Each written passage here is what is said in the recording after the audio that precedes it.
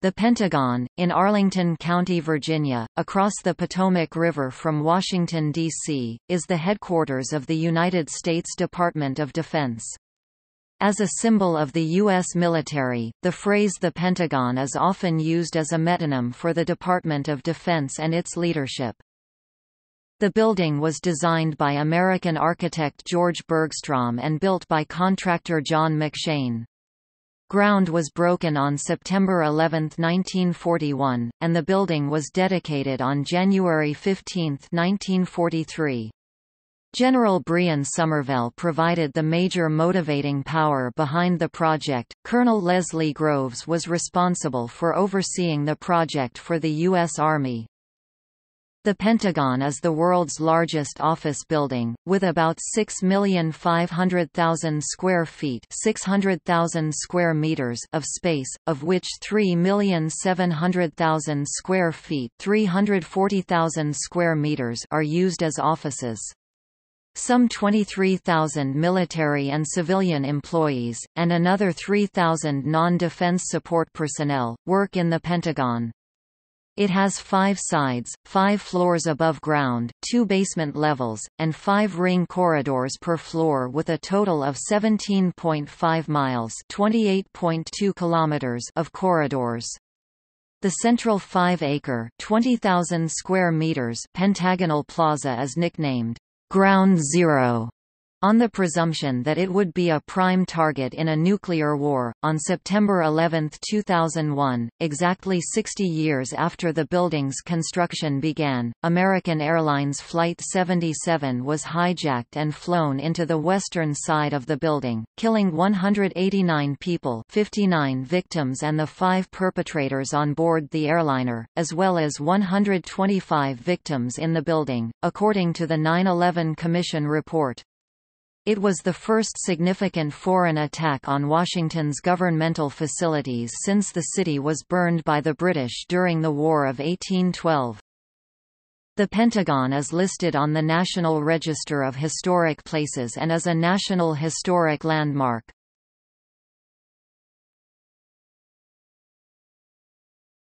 Topic: Layout and facilities.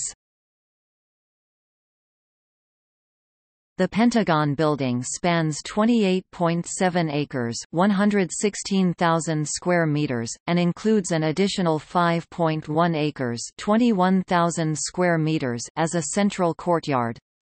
Starting with the north side and moving clockwise, its 5 facades are the Mall Terrace entrance facade, the River Terrace entrance facade, the Concourse entrance or Metro Station facade, the South Parking entrance facade, and the Heliport facade.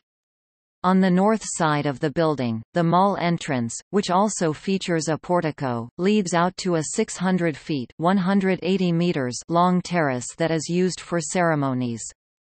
The river entrance, which features a portico projecting out 20 feet (6.1 meters), is on the northeast side, overlooking the lagoon and facing Washington. A stepped terrace on the river entrance leads down to the lagoon, and a landing dock was used until the late 1960s to ferry personnel between Bolling Air Force Base and the Pentagon. The main entrance for visitors is on the southeast side, as are the Pentagon Metro Station and the bus station. There is also a concourse on the southeast side of the second floor of the building, which contains a mini shopping mall. The south parking lot adjoins the southwest facade, and the west side of the Pentagon faces Washington Boulevard. The concentric rings are designated from the center out as A through E, with in addition F and G in the basement. E ring offices are the only ones with outside views and are generally occupied by senior officials. Office numbers go clockwise around each of the rings, and have 2 parts, a nearest corridor number 1 to 10 followed by a bay number 00 to 99, so office numbers range from 100 to 1099. These corridors radiate out from the central courtyard, with Corridor 1 beginning with the concourse's south end.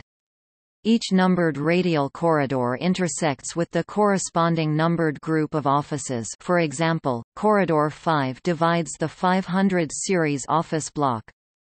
There are a number of historical displays in the building, particularly in the A and E rings. Floors in the Pentagon are lettered B for basement and M for mezzanine, both of which are below ground level. The concourse is on the second floor at the metro entrance. Above ground floors are numbered 1 to 5. Room numbers are given as the floor, concentric ring, and office number, which is in turn the nearest corridor number followed by the bay number. Thus, Office 2B315 is on the second floor, B ring, and nearest to Corridor 3 between corridors 2 and 3. One way to get to this office would be to go to the second floor, get to the A innermost ring, go to and take Corridor 3, and then turn left on Ring B to get to Bay 15. It is possible for a person to walk between any 2 points in the Pentagon in less than 7 minutes. The complex includes eating and exercise facilities, and meditation and prayer rooms. Tours for the public were suspended after the 2001 attack. Just south of the Pentagon are Pentagon City and Crystal City, extensive shopping, business, and high-density residential districts in Arlington. Arlington National Cemetery is to the north. The Pentagon is surrounded by the relatively complex Pentagon Road network. The Pentagon has 6 Washington, D.C. zip codes despite its location in Virginia. The Secretary of Defense, the Joint Chiefs of Staff, and the 4 service branches each have their own zip code.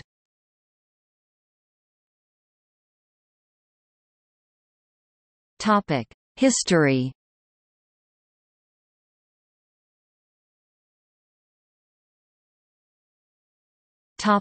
Background.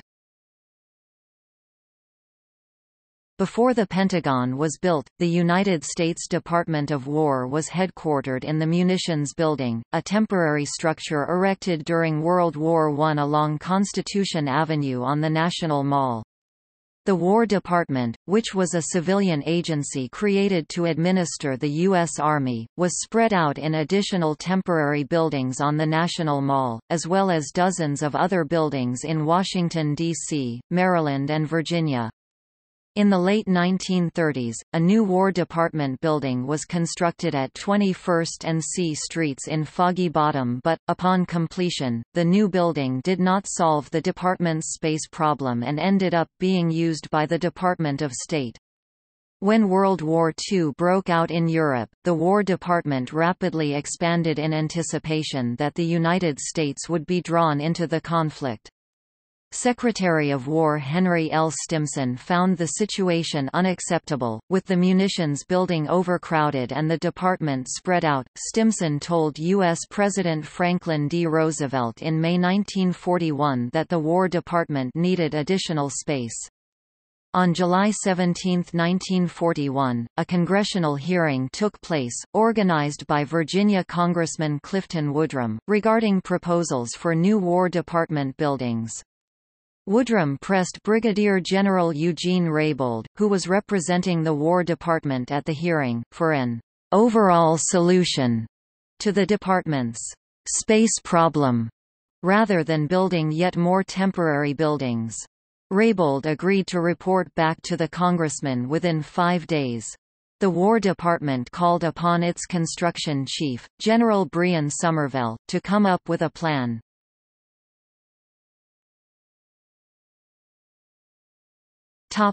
Planning.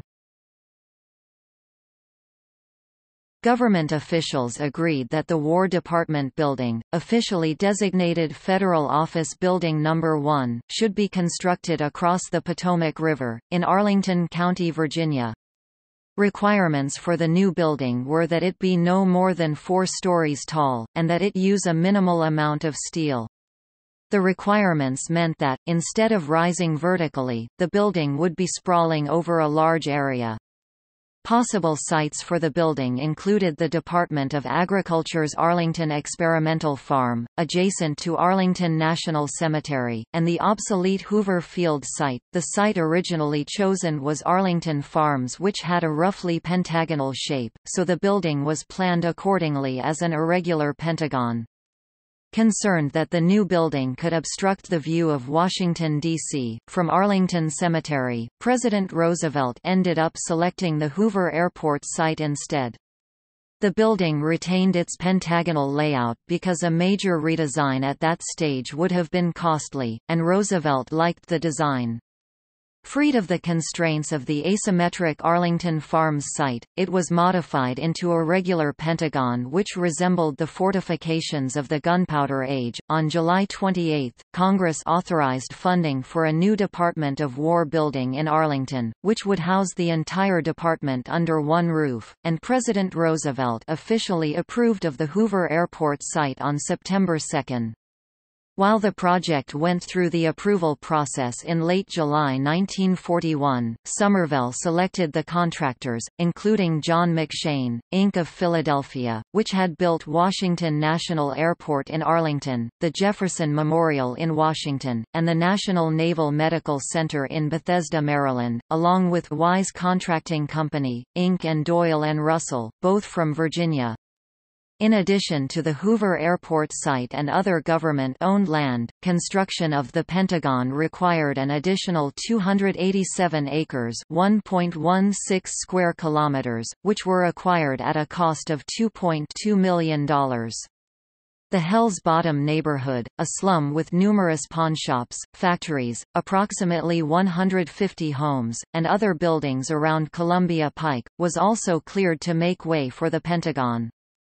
Later 300 acres (1.2 square kilometers) of land were transferred to Arlington National Cemetery and to Fort Myer, leaving 280 acres (1.1 square kilometers) for the Pentagon.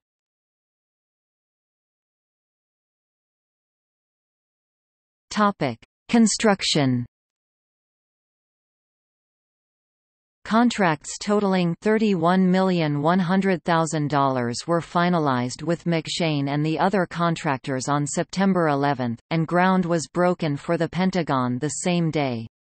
Among the design requirements, Somervell required the structural design to accommodate floor loads of up to 150 pounds per square foot, which was done in case the building became a records storage facility at some time after the end of the current war.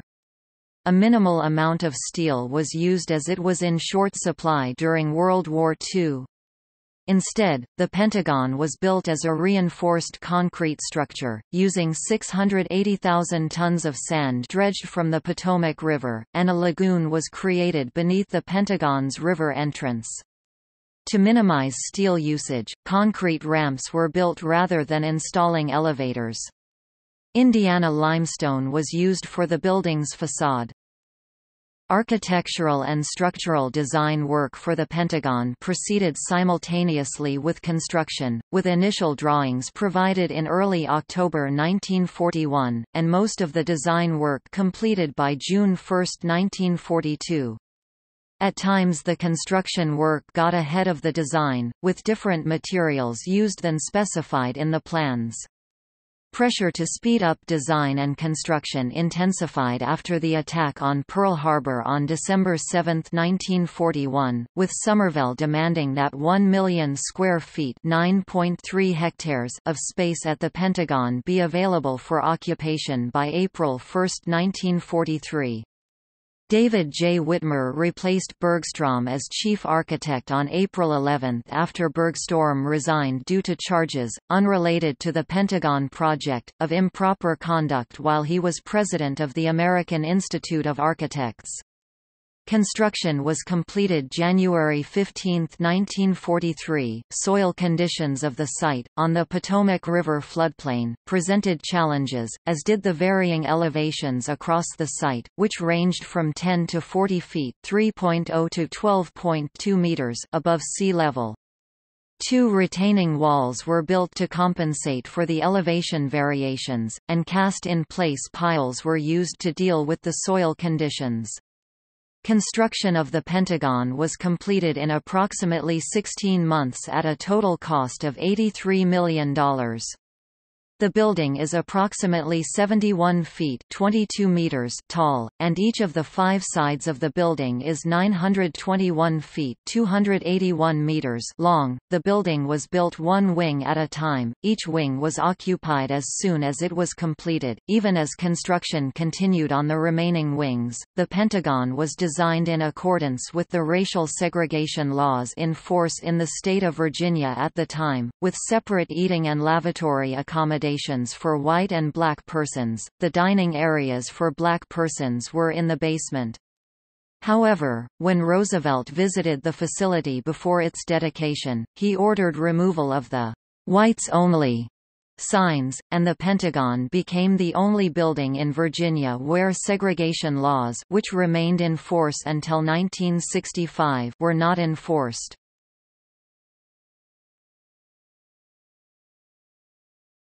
Topic: Incidents.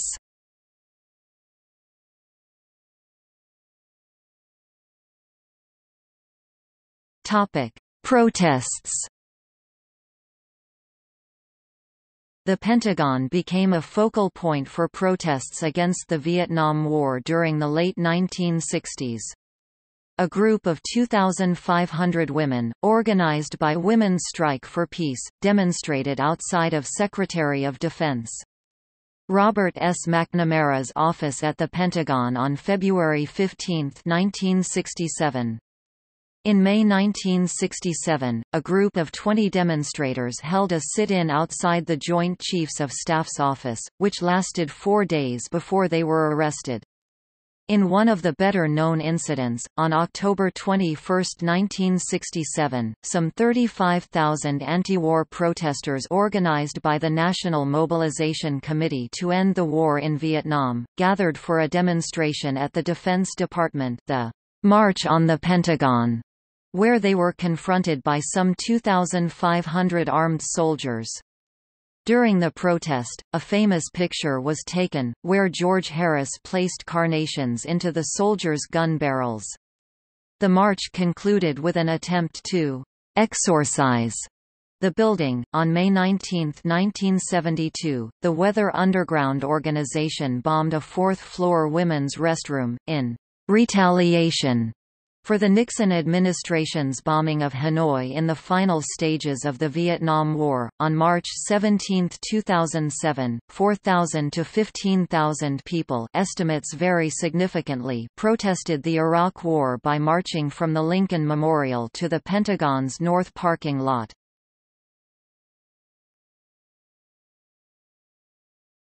Topic: Renovation.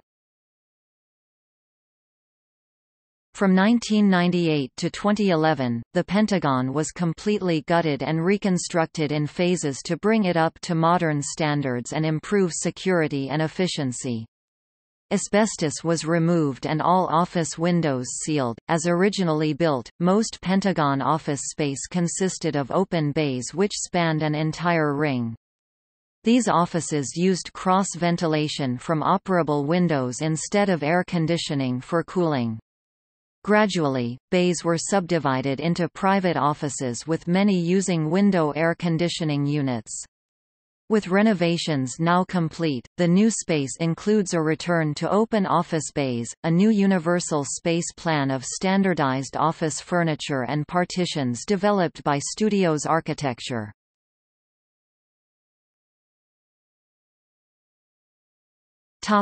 September 11, 2001 attacks.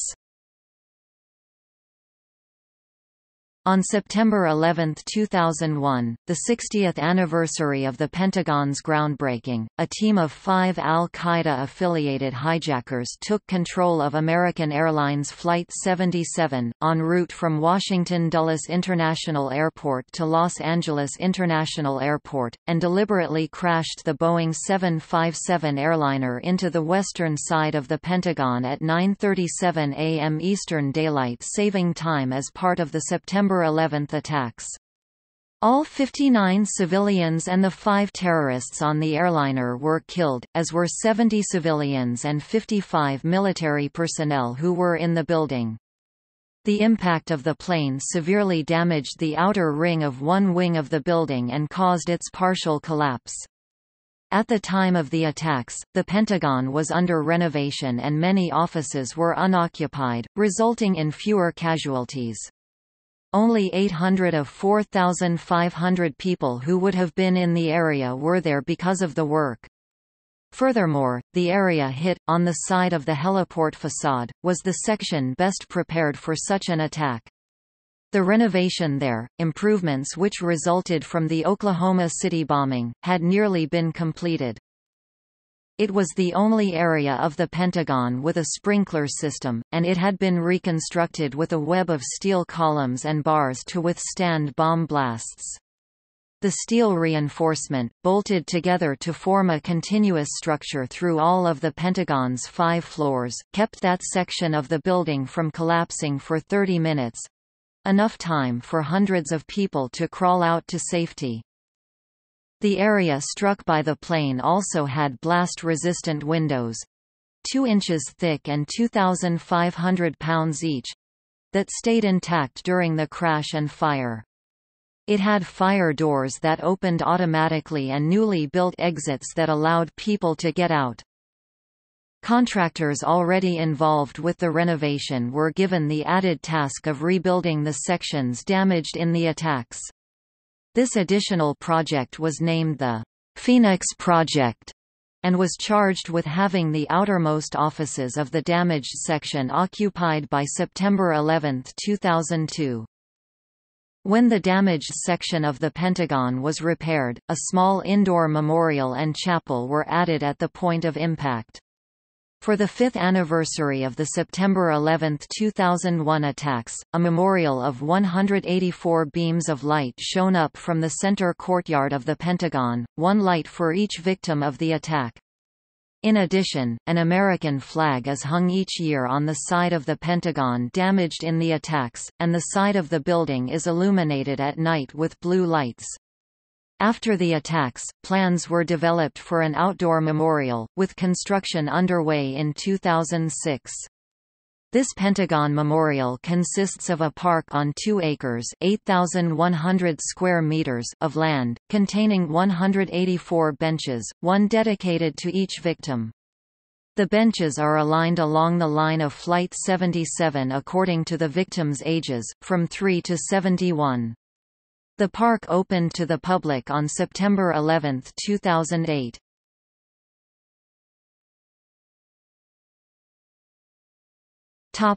Hall of Heroes. On the building's main concourse is the Hall of Heroes, opened 1968 and dedicated to the more than 3,460 recipients of the Medal of Honor, the United States' highest military decoration. The 3 versions of the Medal of Honor, Army, Sea Service for the Marine Corps, Navy, and Coast Guard, and Air Force, are on display along with the names of recipients. The hall is also used for promotions, retirements, and other ceremonies.